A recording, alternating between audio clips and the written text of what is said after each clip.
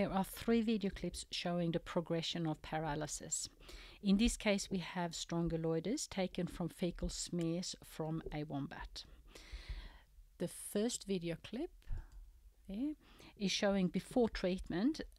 It showed the larva is moving freely with no restriction.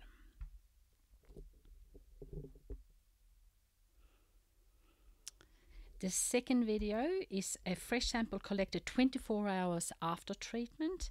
It's showing the Strongyloides is now moving slower and it is more restricted.